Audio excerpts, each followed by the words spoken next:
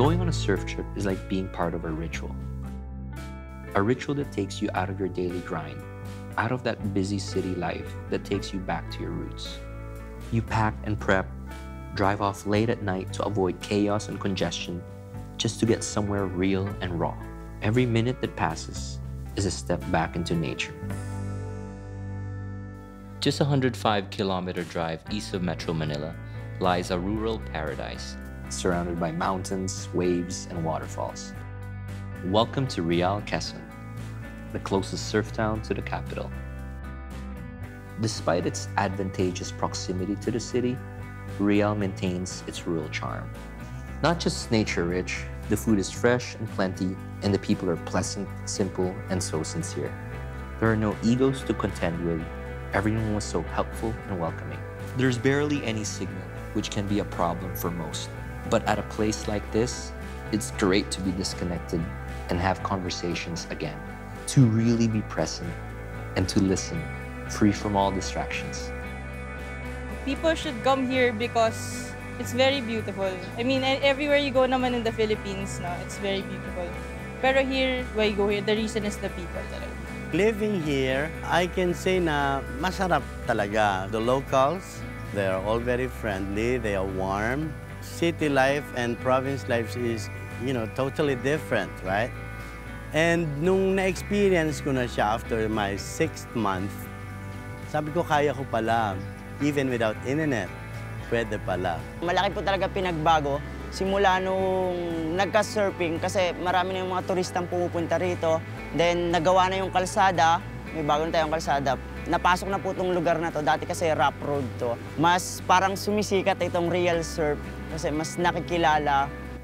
Real is known as a training ground for a lot of beginner surfers. It's got a friendly beach break with gentle left-handers, and it never gets too crowded. For most Manileños, it's convenient to get to. At dati po kasi nagbabasketball ako before pa ako mag-surf.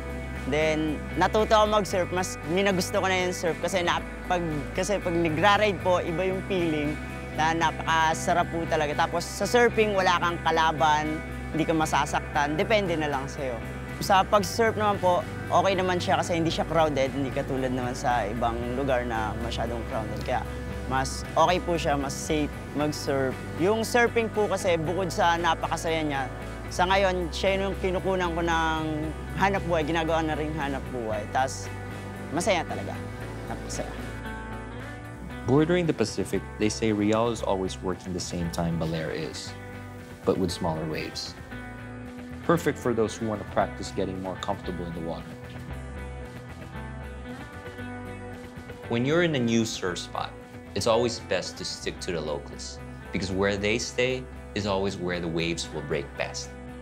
Charlie, the surf instructor for Real Surf, was nice enough to tell me more about this spot. Like he'd say, hey, come stay here or don't stay there, you won't catch any waves there. So, you just follow the guy and you just do what he does. Being out in the ocean for a surf session is always a lot of fun. I was stoked.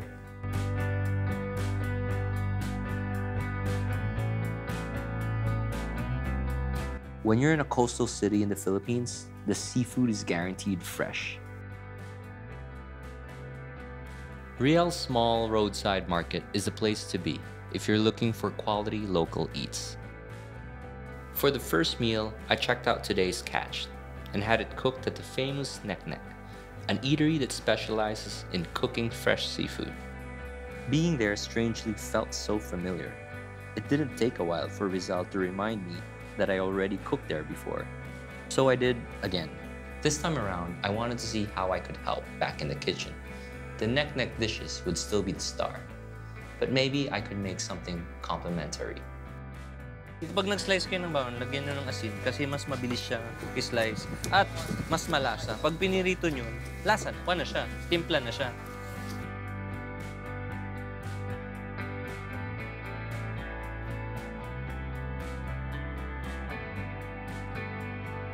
Ito ngayon, pwede nyo na mabenta sa 500, di ba?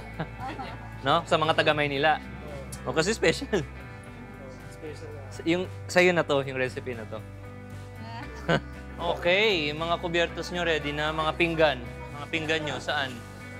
Okay, itong tilapia, gawin nyo, kanin, konting bawang, tilapia, konti, ensalada. Tapos, yung sabaw ng... Pag naubos nyo na to, ito naman at yung sigang. Wag nyo ihalo. Ha? Para mas concentrated. He made this adobong pusit that was so good. I think what we learned from him was that when it's reduced, it caramelizes and it's sweeter. Kaya mas intense yung lasa. So that's why it was very good. But there was also timing, because when you overcook squid, it gets rubbery. So timing was good. Sari, the director, wanted to eat clams. So Mang Rizal said, let's just put water, ginger, salt, that's it, and let it reduce. And let the juices from the clams mix into the water. Simple and delicious. The three went together pretty well because we had two strong dishes and a subtle dish like the clam to balance it out.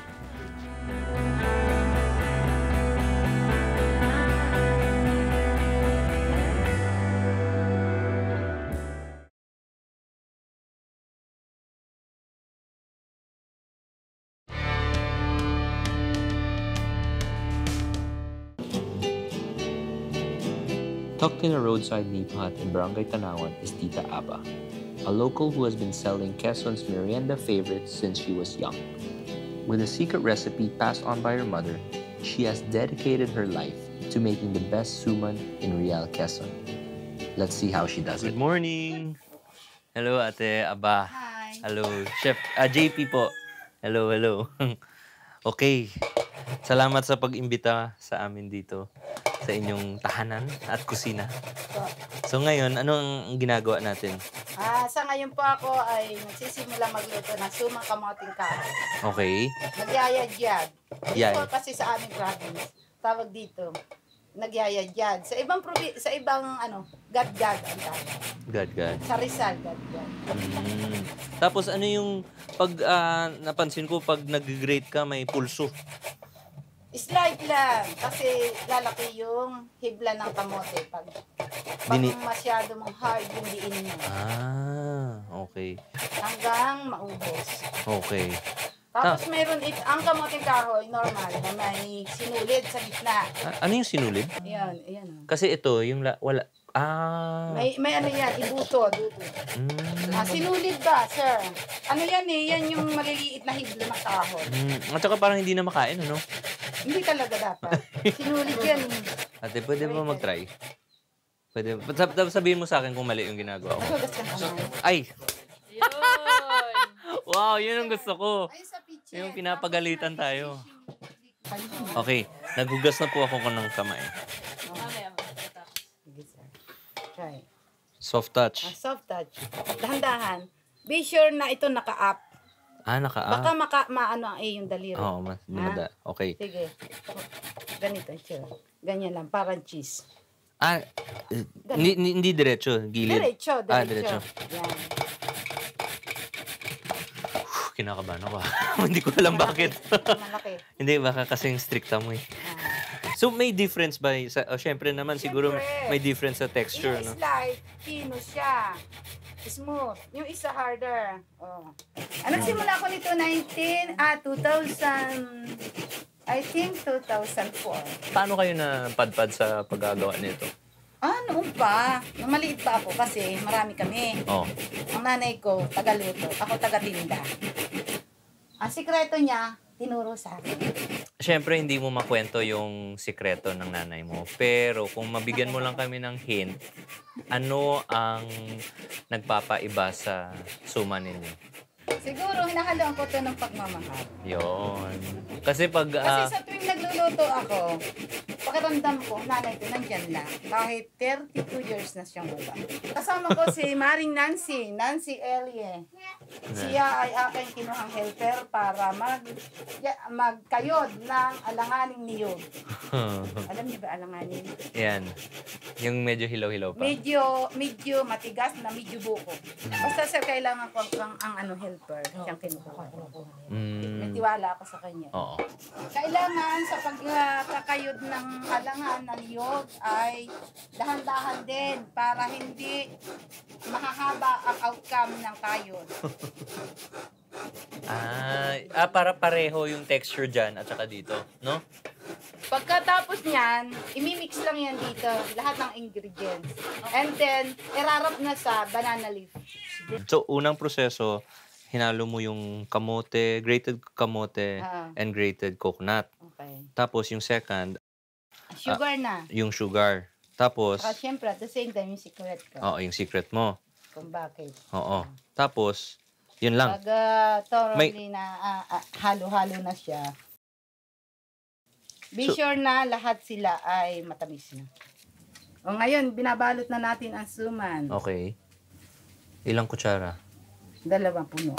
2. Depende sa scoop na gagawin mo. Sa ngayon, tapos na balutin, lalagay na 45 to 1 hour. Luto na yan, sure. O ngayon, sir, tapos na. Ano na ating gagawin ngayon? Ngayon, tikman na natin. Ito na ang outcome. So, magkamating kahoy.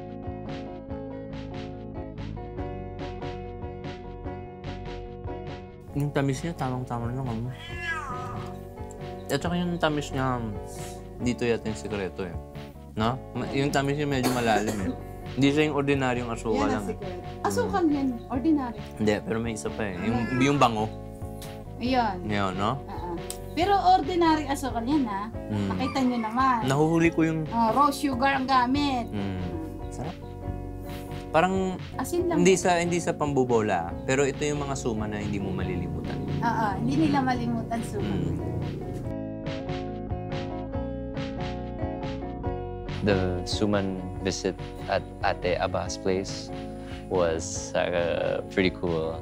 That lady she is good in what she does, and she knows it, and she has the right to flaunt it, and she has the right to be siga.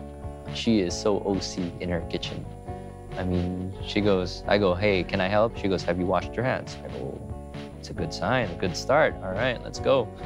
And then, Kaleng, she's so meticulous. I go, look at this person. She does the same thing over and over every single day. 5 ingredients, 10 steps, and she does it to perfection. And that's what we should strive for. Grabe. You don't meet someone like that on a daily basis.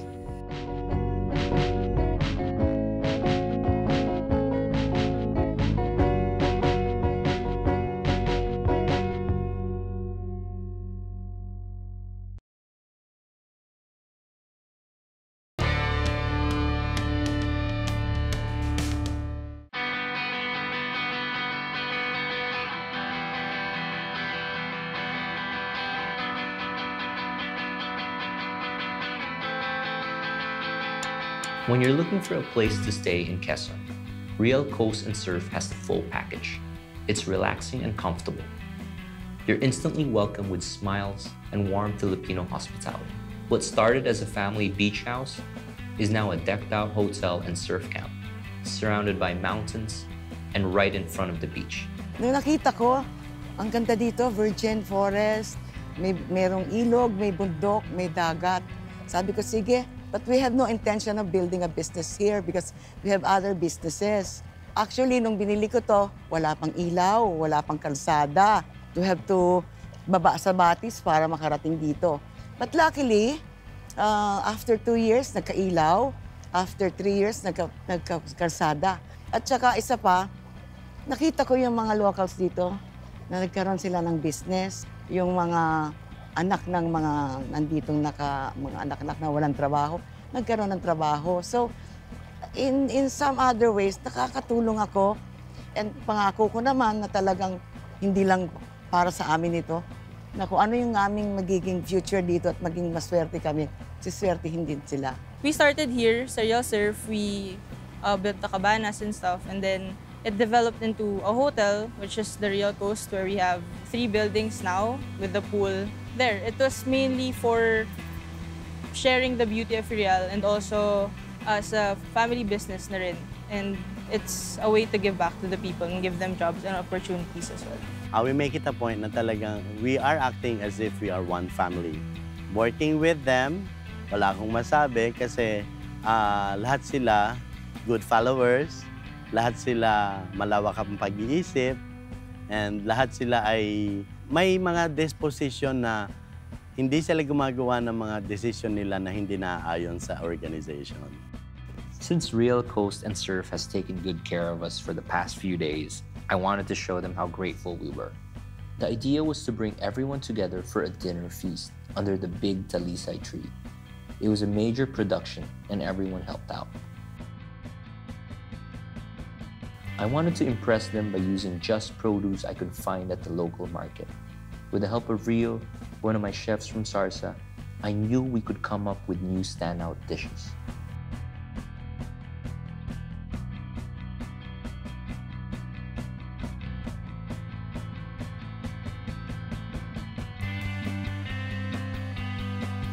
Status is more than halfway there. We're finishing up. Rice is done, lechon is being cooked, lechon manok is being cooked, fish is being cooked as we speak, grilled vegetables is being cooked as we speak. I'm finished with all my sauces. We are making 2 kinilaws, 1 shrimp, 1 blue marlin. So we're 75%. I just need to do 1 more salad. I want to make 2 salads. Once we get to 85, we're cruising all the way.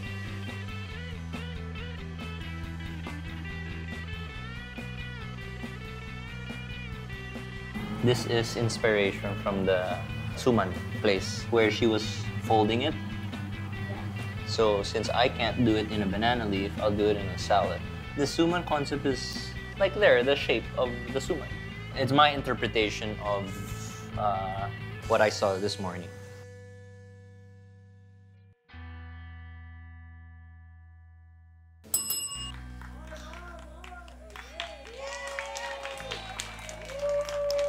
Ito ay yung ating kinilaw. Ito ay kinilaw na blue marlin. Meron siyang red onions, kamatis at chicharon sa taas. Tapos isang malaking kagat lang. Tapos ito yung ating shrimp. Yung shrimp naman ay sa ilalim ay may radish, carrots. Tapos yung ating shrimp, ginger, red onions. Tapos ganun ulit, isang malaking kagat. So unahin nyo yung blue marlin, tapos second yung ating shrimp. Pag kumakain kayo, yung lasa, intindihin nyo. Kasi may mga layer yan. Una, matikman nyo yung shrimp, tapos yung onions, ginger, tapos yun yung carrots. Tapos yung ating kain, hinay-hinay. Process. Ito yung tinatawag nating appetizer. Tapos, pagkatapos, meron tayong salad. Pagkatapos, main course, pagkatapos yung naghihintay na baboy dyan. Wow! Bibia. Yan. Pero para lang ma-activate, kumbaga, yung ating mga panglasa, ito yun. Okay? Enjoy! Salamat! Alright. That's good, right? So for the main course, we made, of course, the lechon manok with the garlic sauce, the vegetable skewers, the grilled talakito with mongo kangkong pesto. We cooked sort of like a sticky rice cooked in coconut water with Chinese chorizo, with chicharron, with butter. And then everything should be like my proceso. We're so used to just, like, go. We dive and we eat everything all in one go.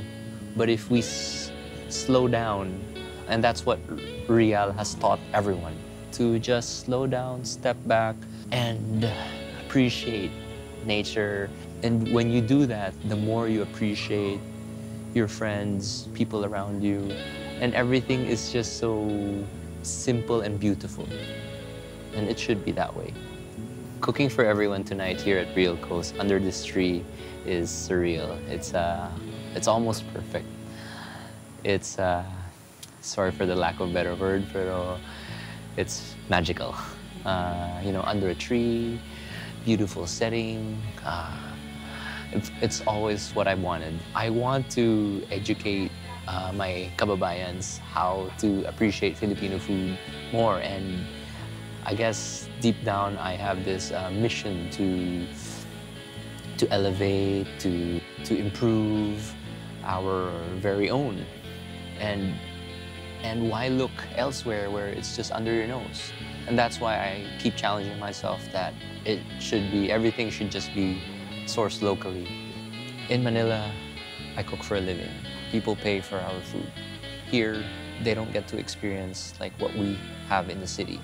And to bring this to them is priceless. To let them experience this is priceless. This Real trip, I think, was a very good immersion for everyone.